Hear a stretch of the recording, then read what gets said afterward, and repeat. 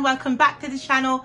It's your local internet Auntie Wren here again with another video. If this is the first time you are gracing us with your presence, hello, welcome, come in. This is a luxe channel, Doublexluxxe. I'm Auntie Wren and we talk luxury fashion, luxury apparel, luxury handbags, especially luxury handbags. So if you're new and this is the first time you're here, this is a great video to kind of be introduced to some of the things I absolutely love and always talking about on the channel. If you are returning, hello darlings, welcome back for another one. This is going to be a good one because I have not talked about this bag yet on the channel. I've showed it a couple of times in different like, you know, favorite bags or top 10s or what have you, but never highlighted the bag and gave it its own video. So I'm excited to share this piece with you because this is a forever piece in my collection. And yeah, I just want to really show this to you all. But sound off in the comments. If you're returning, say hello. If you're a fellow YouTuber, make sure that you pop in. Let me know what channel you're visiting from so I can go over and visit your channel as well. I had to really go and like search for this piece. This was something that I probably wanted in my collection as much as I wanted my first Speedy. Like, it's that classic to me. I searched high and low for it and it would be, oh gosh, the Louis Vuitton Montsouris in the GM size. Obsessed with this bag. So quick story time.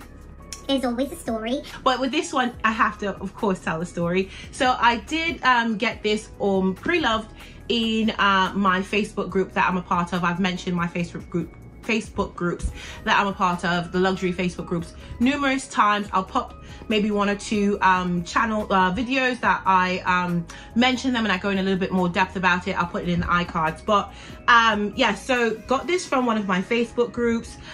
When I got it, it was not in the best condition. The seller gave the impression that it wasn't as bad, but when I got it, yeah, it was not great. It did not smell great. The stains were a lot more intense than I thought, but I tried to wear it the way it was at first. I cleaned it, I watched a couple of videos, I conditioned the leather, you know, did all the bits. It looked really great. Love that vintage look that it had, but ultimately it ended up getting a hole in the bottom, in the corner. The leather came apart from the seam. So I was like, you know what, I always had intentions of taking it in to Louis Vuitton anyway, so just take it in. So I took it to my local Louis Vuitton here, which is the flagship store on 5th Avenue in New York.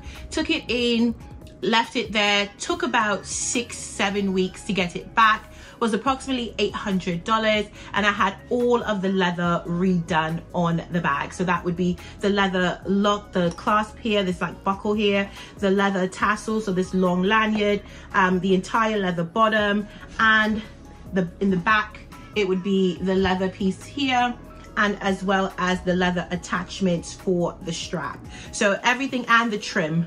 The only piece that was not done, and I'll show you inside, there is a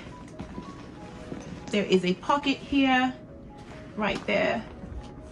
So the trim of the slip pocket is in leather. That's the only thing that was not, the only piece of leather that was not touched. So everything was redone. Even if you can still see like a little bit of here with the rings here. There's like these ring studs. They're stationed around the opening of the bag. They're a bit not tarnished, but they could use a bit of polishing. I haven't polished them in a little bit now. I would say in a couple of years actually. I have not polished them. These are brass, if I'm not mistaken. This bag dates back to 1996, so I believe it would technically be like a vintage piece at this point. obsessed. I loved the job that they did when it first came. I'm not going to lie, I was terrified of all of the vachetta. It was super light, but once it started to patina, this is exactly what I wanted. I wanted this honey brown kind of like worn in, softened look of this bag. It's just, oh my god, it's all the things for me. So the patina that it's at right now, I think is absolutely gorgeous. It's this beautiful honey color. I did spray this down with Apple Guard. I will do a video soon spraying down some of my new pieces with Apple Guard, and you can kind of get a see what it looks like in the beginning, like how it looks when I first get it. But this, I would say I had this changed out probably maybe like 2000, maybe 15. I had this all changed out, so it looks fantastic. It has aged super evenly. I mean, I'm just obsessed with this piece. I have this beautiful luggage tag that I was able to get again from my Facebook group. There are some really wonderful people in that group that do some amazing things and have some amazing contacts.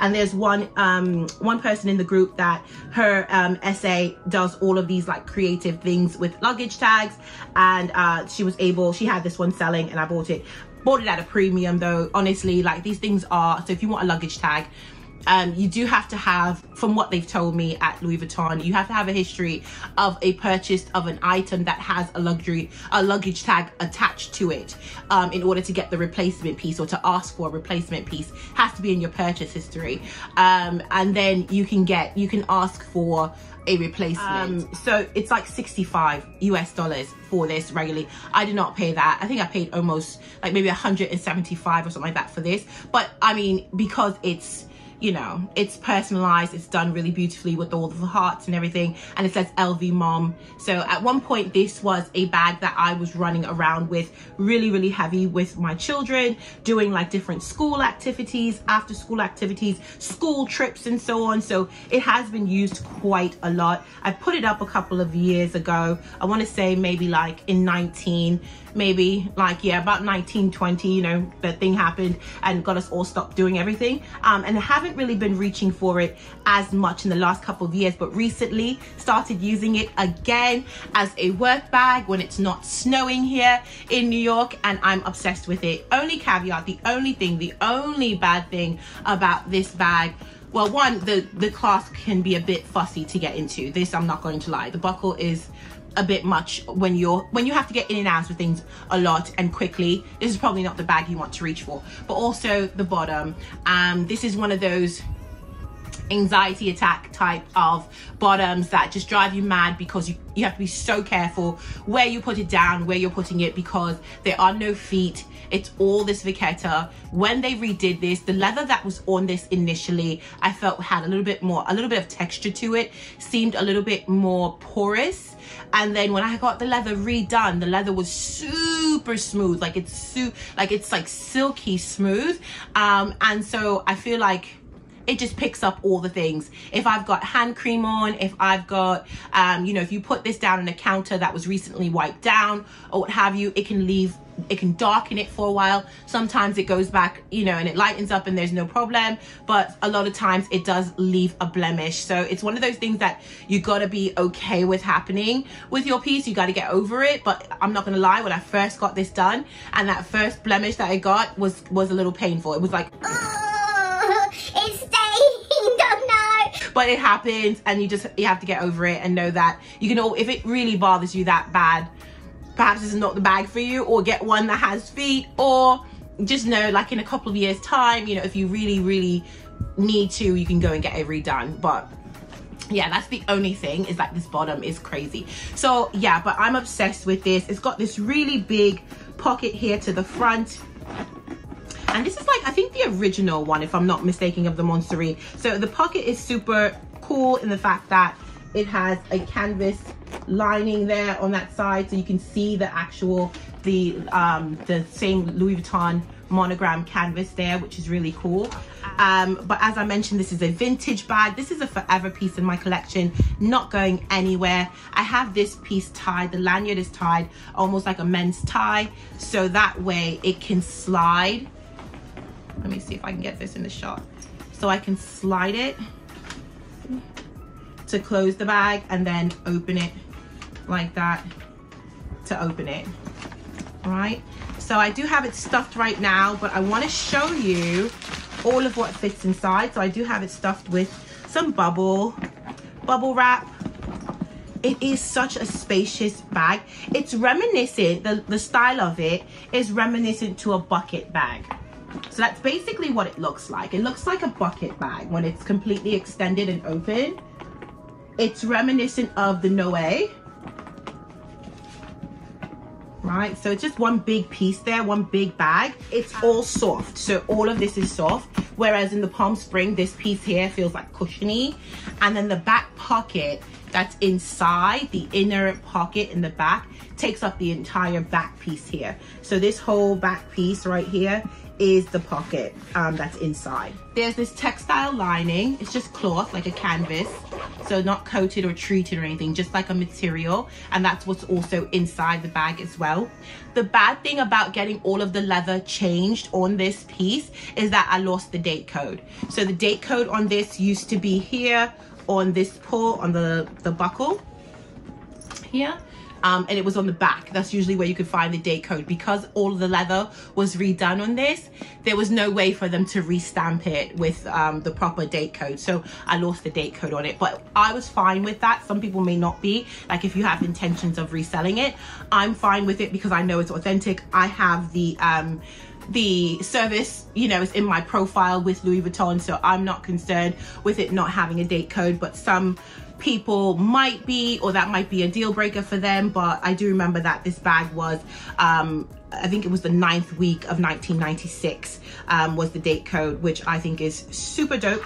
And yeah, and I'm okay with it not having a date code. That doesn't bother me. So I have some bits here, and I want to show you quickly what fits inside so you can have an idea of why this bag is so good. Such a great bag for me and my lifestyle. Using it as a work bag, you can use it as a baby bag, you can use this, you know, if you're a student. This is another great bag. I believe I was watching Hey June. Hey, oh, I love June. Oh, she's like vintage YouTube. Anyway, June had a Montsouris GM backpack that she like stuffed to death, and she was using the mess out of it as a school bag when she was in medical school, and she like stuffed it with, you know, textbooks and so on. We're not going to get that deep, but I just want to show you how I use this as my current work bag. The first thing that I'm going to need whilst I'm working remotely, like a must-have for me, will be my laptop. So this is a MacBook Air. It's 16-inch, super light, super small, and it fits right in there. Usually I would have my sleeve, I can put the sleeve on it, but I didn't feel like doing it right now. But it fits right in the back, really, really smooth. It goes right in, no problems. It's not bulging or anything like that. So a 16-inch MacBook can fit in here, no problem. This is my Louis Vuitton desk agenda. I would add this. This is my financial agenda. I would add this.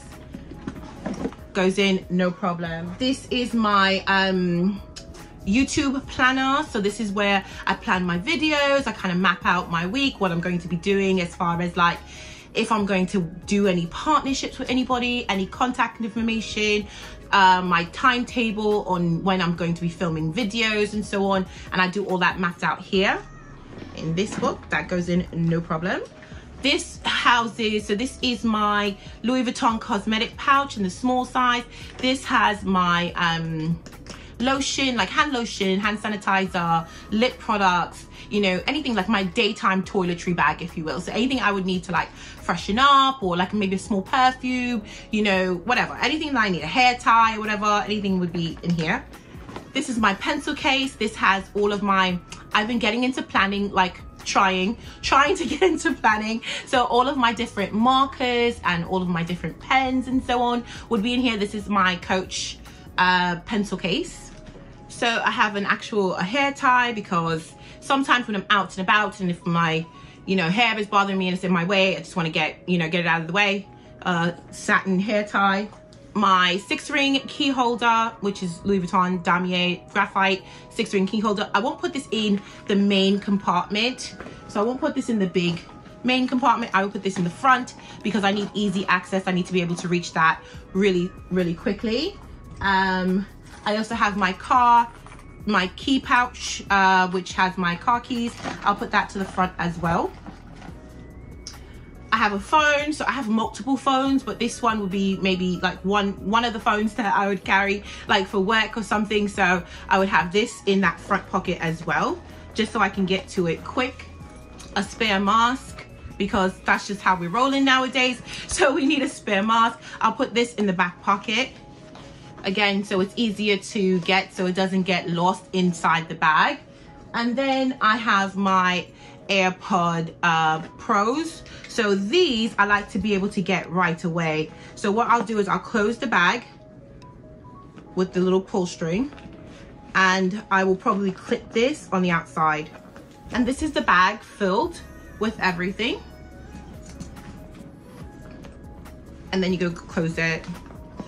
So with the clasp, so what I've noticed with this clasp is that if you need to be able to get in and out and you need like easy access quick, this is probably not the bag for you. Or what you can do is, since it's already secure with that drawstring here, you can just leave it like this, which I've done that sometimes too. You leave it kind of open, or you know, I don't lock it all the way. I'll just have it like that. So it's like, it's not all the way locked. If you need to be able to get in and out of this. But this is usually a bag that I'm utilizing if I'm going from one place to another. So I'm going from, you know, like I'm not going to be like out digging in this. I'm literally taking this from home to an office space, or from home to one site where I'll have it and I'm sitting in one area and I can get in and out of this with no problem. This is not a bag that whilst I'm out and I'm trying to dig in there. If I need something right away, I usually put it right to the front here, so I can just get whatever I need, keys, whatever, and that goes right here in that front pocket. But other than that, I usually leave this closed. It's just the easiest way to really utilize this. This is not the bag that you want to get in there. It's not a bum bag where you can have it on your chest and get in and out of it and it's just, you know, fine. But this is it completely full. It holds quite a bit without bulging, and I probably could still fit a couple of things in here, especially like on the sides. I can still fit some other things because the bag is like mushy canvas. There's so much more room. Even here, like to the front, there's room to stick like my sunglass case, you know, or maybe you know, a water bottle or something like that could still very easily fit inside here with no problems. And because this is such a mushy bag, it's relatively light, so it's only going to get as heavy as the things that you put in it. By itself, it's not a super heavy piece. I will stand up so you can get some mod shots of what this looks like when I'm carrying it. And on my body frame, remember I am plus size, so I am I'm a size 18-20, and I'm about 200 pounds, so you know, big girl. So it may not look the same on me as it would on someone else, but I feel like this is a good size for my body frame. I would not, they had it in smaller sizes. They do not sell this one anymore. They've redone or reintroduced the Montsouris, so it looks completely different now, and I'll pop a picture on the screen of what it was. I want to say for this one, original price, I paid probably like 500 for it, and then with the to get all the leather redone, which was like 800, so you're looking at what, like $1,300 all in for it to look like this. But this was like back in 2015, so, and I'm still super happy with the way it looks. Would not be looking to do any types of adjustments to it right now. But yeah, this is it. So this is my Montsouris GM from Louis Vuitton, vintage. Is it all right if I call it vintage? My vintage Montsouris GM from Louis Vuitton. I'm obsessed. It's such a good piece. It's a forever piece in my collection. I will be the granny walking, you know, around, you know, I don't know, the bingo hall with my Montsouris GM backpack.